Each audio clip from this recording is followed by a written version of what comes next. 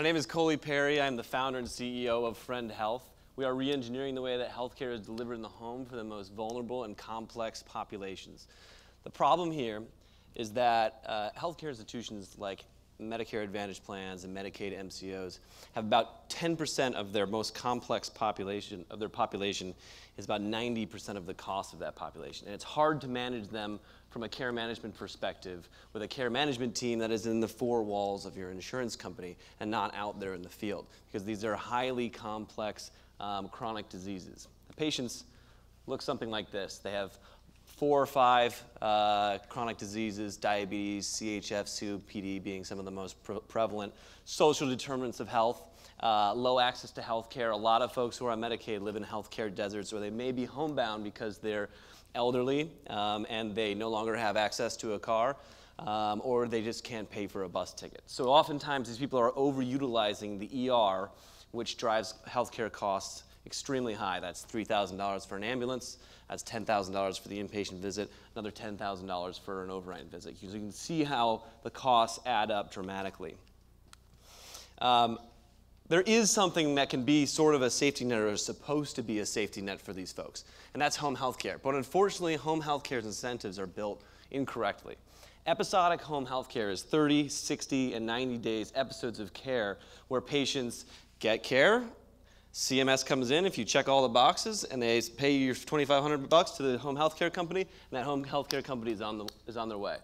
The other problem is that they're super technology deficient at home health care companies. They operate in a call center model. It takes 3 to 14 days to get somebody into the home because they're operating on phones and faxes in 2018. So those patients are headed for a cliff after that episode of care. That's where we come in. So FriendHealth is building multidisciplinary teams that are built for a purpose, and that is longitudinal care, because people's chronic conditions do not go away after that episode of care. So we're taking on these high-risk patients on behalf of these health plans. We're managing their chronic conditions on a longitudinal scale to get them better and to cut down on that ER usage, or to cut down on the over-medication. These care teams look like a mix of registered nurses, nurse practitioners, 24/7 triage lines, Medicare management teams, health coaches, which are vitally important and more important than are given credit for them. And this is kind of where we sit in the ecosystem. We augment what the PCP is doing, but unfortunately the PCP is reactive healthcare. So what happens with the PCP is somebody walks through their door and they work backwards on what happened to that patient and why they came to them. What we're doing is we are proactive healthcare. We can get into the home, we can be inside of their lives and manage those health conditions that lead to those high-risk scenarios. So we spent 1.5 years in a beta program in New York City. We've done over 3,000 visits with our practitioners. We've saved $1 million for our partners, kept an NPS score of over 89 the entire time, and saved 2 lives directly. I think we've saved a lot more, but saved 2 lives directly by walking into the door and knowing something poor was happening in that time. We're extremely confident in our model and our technology. Now, our technology is what allows us to do this in the most efficient way possible. What we've built is essentially our own EMR from scratch. And that EMR is not just an EMR to house patient health information for our practitioners to move around in, but it's also a logistics platform to get our care teams from point A to point B in the most efficient way, completely disintermediating what would be needed as a call center.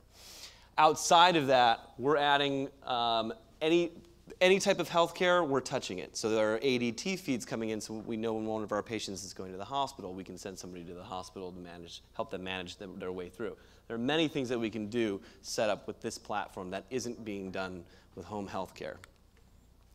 So we're so confident in that our technology can do this, and through our beta program, that we've made a deal with a Medicare Advantage partnership. They have 10,000 members in this Medicare Advantage plan, and they estimate that 10% of those members, they can't really do much about their care with the way that things are set up with their network of physicians. And they want to get us to get more in the weeds with those patients. So we're going full risk with them. So that means they're giving us the capitated payments from the Center for Medicare and Medicaid Services to us for those members. It's an average of about $1,500 per month for the care of those members that goes to our care team, and then if they go to the hospital, we're on the hook for it. We have 1,500 members starting out day one, and we're building a network of one practitioner for every 23 members. So with that, for the highest risk members, we can be in their home every single day. For the lower risk members, maybe every other day, maybe every 3 days. But we can change that up as the risk scoring goes for those patients. What does that mean for us and for our partner? In the first year, that's $27 million in revenue for us, so that for our care teams. And it's 14.5, because we're taking off the balance sheet of our partner, $14.5 million in losses they're experiencing with these 1,500 patients. Because we're delivering a much higher level of care than these patients are getting, which is basically zero today, outside of the hospital, we believe that we can deliver more data and quality scores to our partner.